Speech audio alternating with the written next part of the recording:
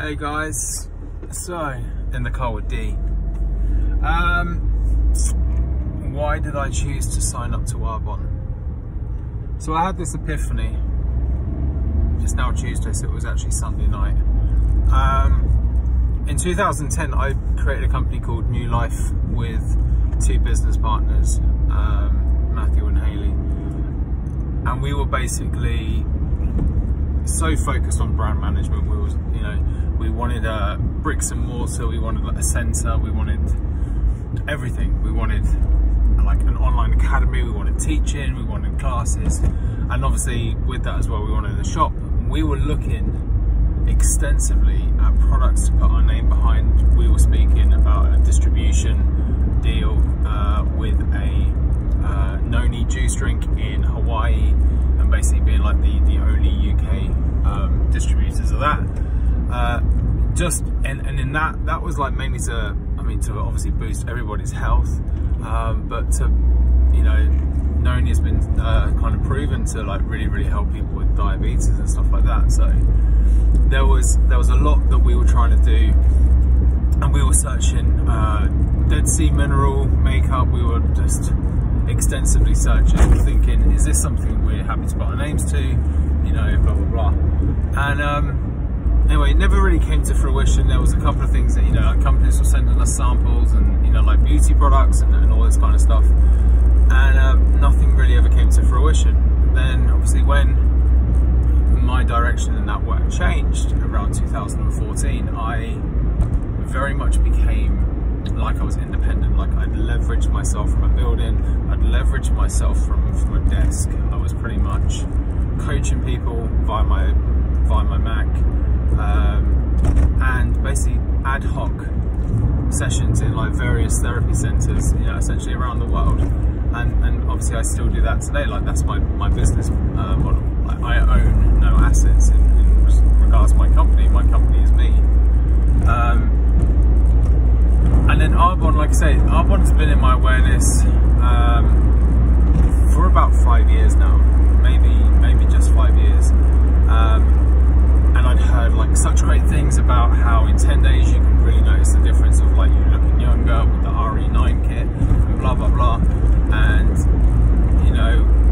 we got some samples, and to be fair, I never kind of took in any of it. I was just like, okay, it's cool.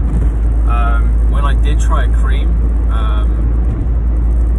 like once, my skin like fizzed, like I don't know, like burning or something like that, and I was just like, geez, what chemicals are in this? Obviously that was my first thought. It was like, okay, so if they're getting anti-aging like so spot on, what are they doing regards the processing? But as it turns out, they're a B Corp company, which means they have to be completely transparent with all of their ingredients, and they're allowed no toxins whatsoever. Just to bring that into perspective, Arbonne bans 2,000 ingredients from all of its products. In Europe, those same products that are banned, there's 1,300 that are banned in Europe, and in America it's 11, to give you some perspective. So what you're getting is really clean sourced produce that goes into the products.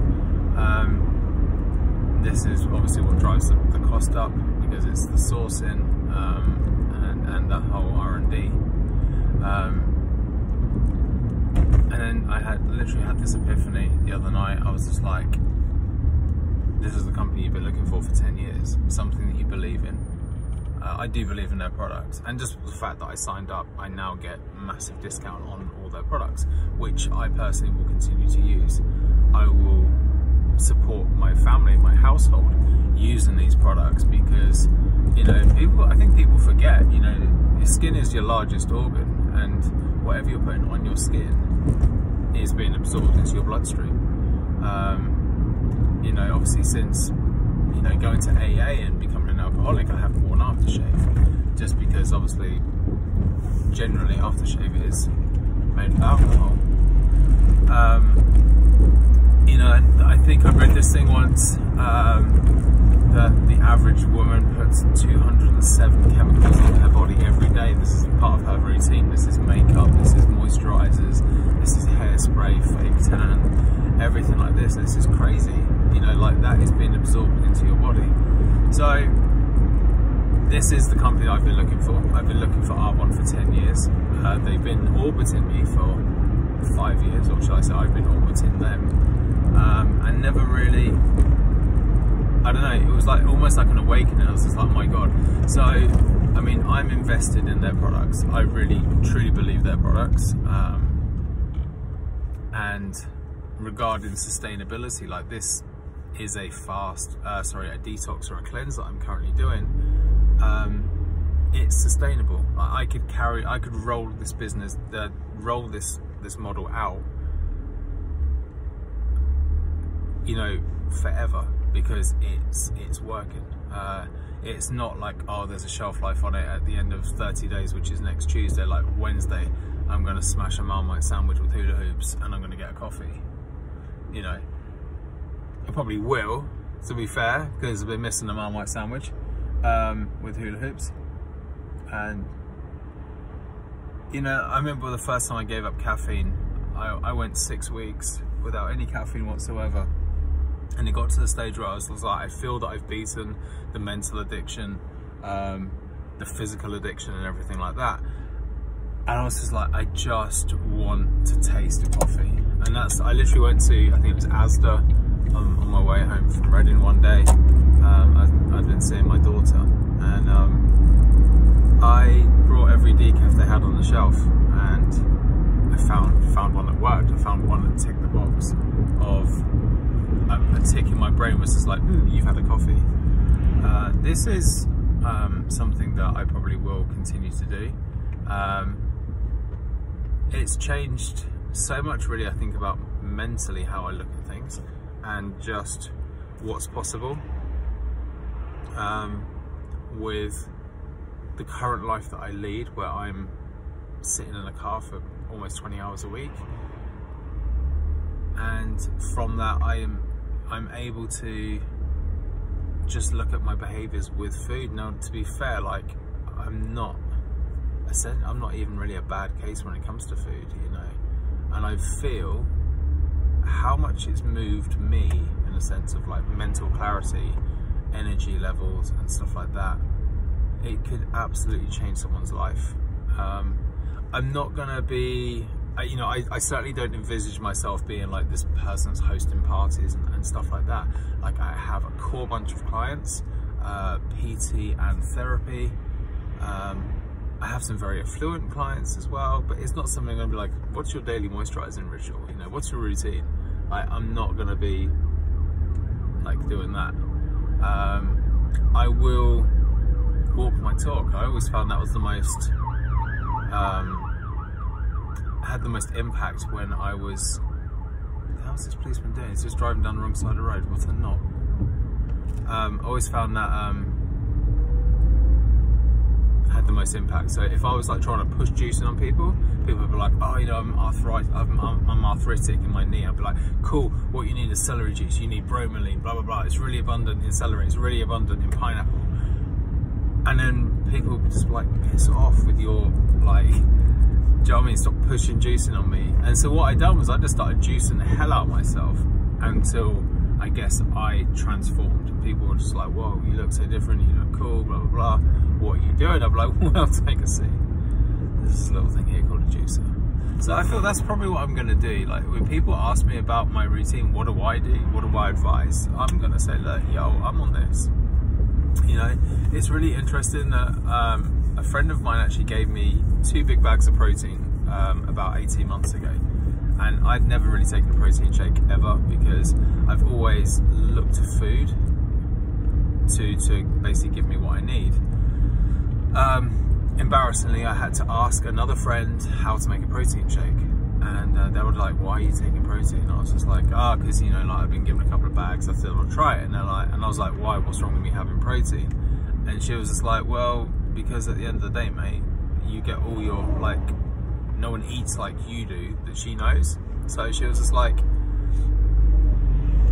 you know, you're probably going to get everything you need because of all the whole foods you eat, obviously being plant-based. And I was just like, oh, okay. And I was just like, so why? I said, but you, I mean, she's a marathon runner. I was just like, you take protein? She's like, yeah, because I eat like shit. And I'm like, oh.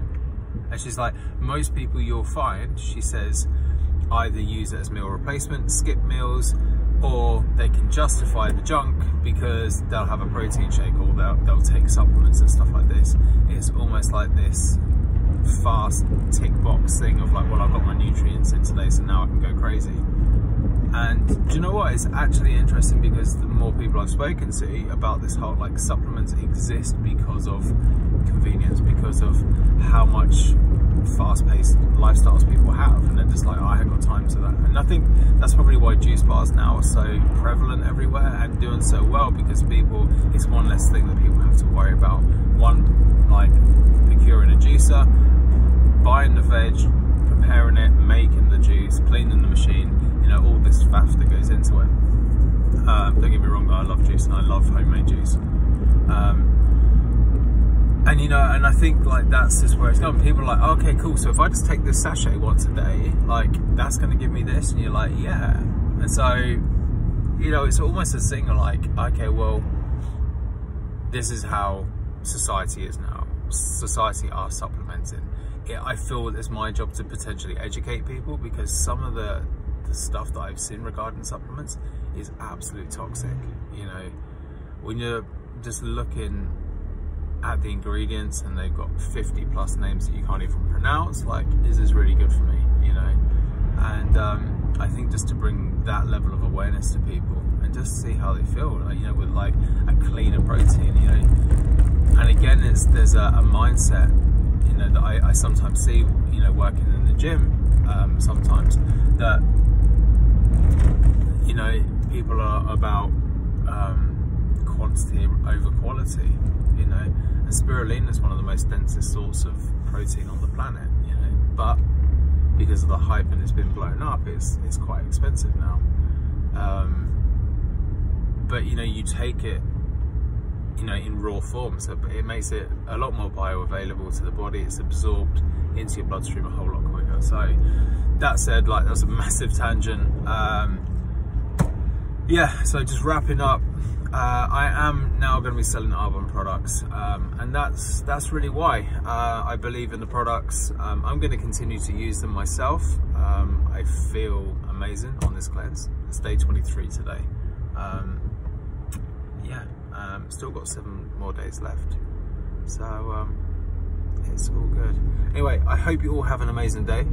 If you have any questions about Arbonne, or you want to chat anything about it, give me a shout, either a comment below or just go onto my Instagram, which will be Reform Balance or Daryl Kempster, and just hit me up, just shoot me a message, and we can chat. Okay, peace.